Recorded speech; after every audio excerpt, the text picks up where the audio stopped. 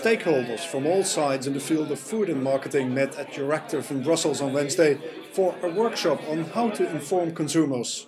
Providing the right information to consumers and enabling them to understand that information is seen as crucial in the fight against obesity. If we really want to win in the end the fight against the growing problem of obesity, we need to inform our consumers, our citizens about a healthy lifestyle, and that means about healthier eating, healthier diet. Food and beverage multinationals such as Coca-Cola want to be seen as a partner in this fight. At the workshop, the beverage giant signaled that it's willing to share information on consumer behavior. One of the core assets that we have as a company is consumer understanding, knowing how consumers react, knowing how to talk to consumers, and we may want to explore possibilities to put this knowledge to the availability of stakeholders. European consumer associations believe that the food and beverage industry is not ambitious enough. Regulation remains necessary, they believe, for food information and marketing.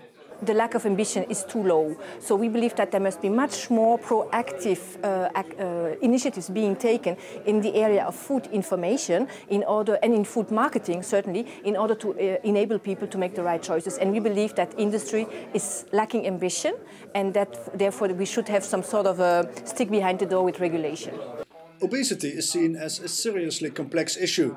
It's often tied to cultural, regional and family traditions. Marketing is regarded as only one of many factors, and that means the problem can only be dealt with effectively if all stakeholders are involved, including schools and national governments.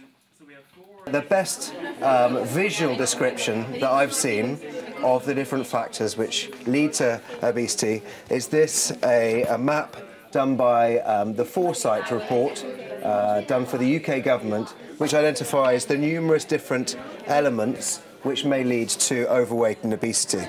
There are 106 different influences there, one of which at the top is food marketing communications. You have different tools and different actors who have to intervene. You have the schools, of course. Education at school is certainly a very important factor. You have governments, you have consumer organizations, you have the industry, you have official websites. So there are many, many vectors of information that should be used in order to convey the right message to the consumer. Health is a very complex issue with a lot of factors determining health outcomes.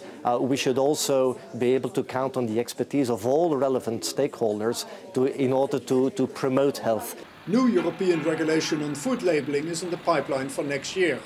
Ultimately, it is all about changing consumer behavior, and that is where the private sector and marketing companies also may have a role to play.